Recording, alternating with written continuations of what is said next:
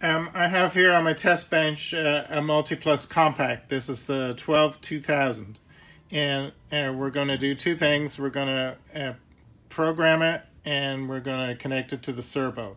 So when you have it on the test bench like this, you just need to have it connected to a battery, and it needs to be turned on. You don't have to have the AC inputs or outputs connected.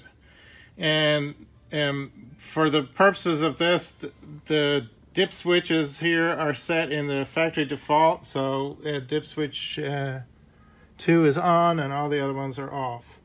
And here's our network cable that's going to our USB to Mark III interface and then to the laptop. Here we are on the main laptop screen showing the VictronConnect app, and you can see we're inverting. When you click on the little cogwheel, you get into the settings page, enable that, and then click on the three little dots. That gets you into the firmware, and you can see there is an update available. Click on update. There's your firmware available. Click on the file, hit update, read the small print,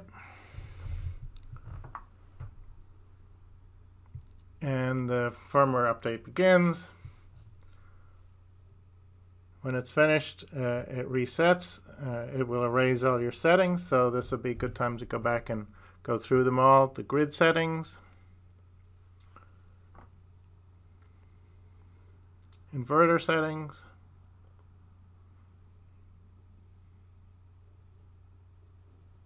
charger settings,